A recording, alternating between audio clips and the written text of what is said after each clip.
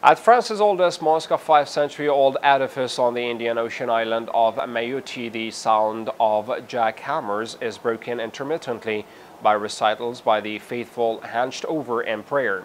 The white and blue prayer hall at the mosque in Tsingoni is used 5 times a day, as plagued by crumbling ceilings, leaks, giant cracks, and damp. The humidity, the dust, the lack of ventilation.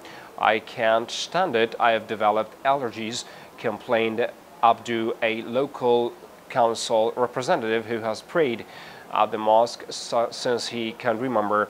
Abdou now worships in a temporary prayer hall 1 floor above the original, which is getting a much-needed facelift along with the rest of the mosque at a cost of some €2 million to the city of Tsingoni and the French city or state.